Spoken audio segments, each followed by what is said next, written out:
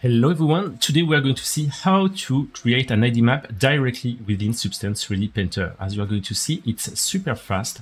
So let me share my screen, and I just have imported this from Substance 3D Asset and just save the scene here. So how to do that? First here, what we are going to do is create a new fill layer. In my case, I want to make IDs with 5 colors that I defined before, so red, green, blue, yellow, fuchsia. So what I'm going to do here, I'm going first to define the red, I'm in RGB mode, like this. And now I'm going to make sure that all the geometry masks here are deactivated by default. So I'm just clicking on the first one and dragging down to deselect everything.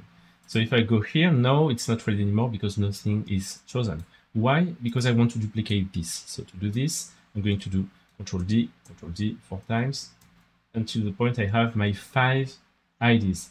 I'm going to start with the first one. So I'm just clicking here and I'm going to say I want this part to be my ID 1, except that I don't want the pocket in the front pocket. So for this, I cannot go make it in geometry because this is the same submesh. So I'm going to go back here and create a black mask. So everything will be hidden by default.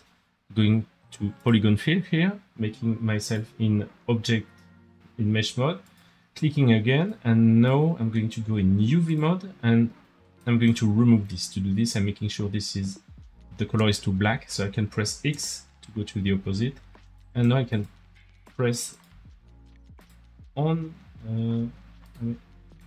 Yeah, okay, I'm good. I was clicking just in between, so I'm clicking on the different UV parts,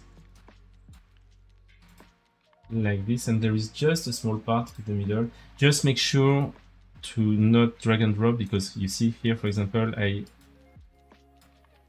deleted some parts. So I'm going to go back to X, selecting that and making sure that everything is correct. Okay, so this is good for my red ID. Now I'm going to take this one. I'm going to put it to green, so red to 0, green to the top. And I'm going once again to go here and select this part. And as we have an ID above, it's already right, because the first ID, the red ID, is covering the part we don't want for the green one. So I want the pocket, but for this one, I also want other parts. So going back here, I'm going to add this, and this. Green is good.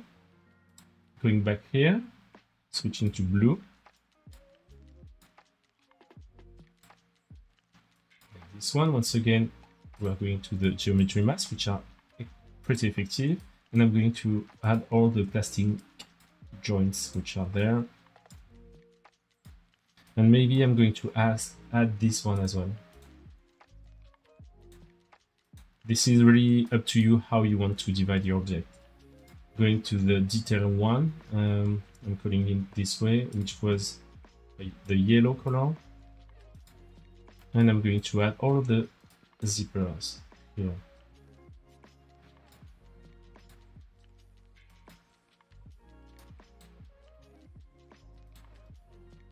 We're also going to add these metal things. Okay. Finally, the ultimate color, which will be fuchsia, like that. And I'm going to add this part of the zipper on it. So geometry mask is this, and this, and this.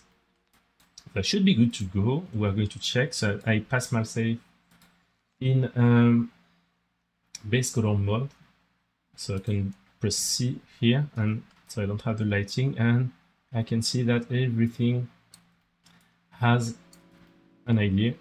So I'm good to go back to material with M.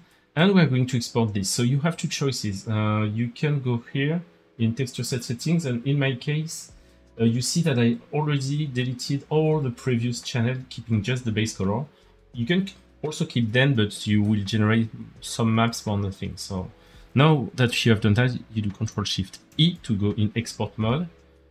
You choose the template, but by default, it will just export the existing channel, so the color map.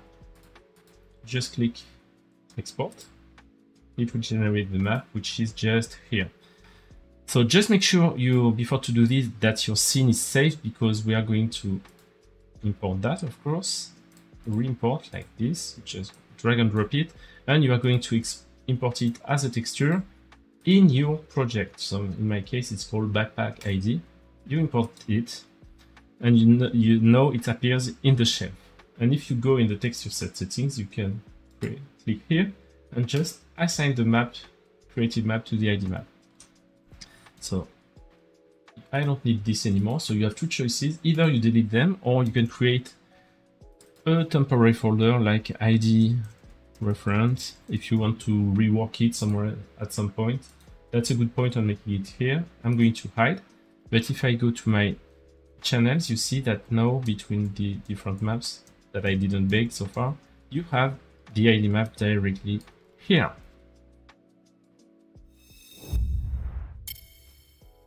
Here we go. So I really hope this video has been useful, and that you know how to do your ID maps directly within Substance 3D Painter. Thanks for watching, and we see each other in the next video. Bye bye.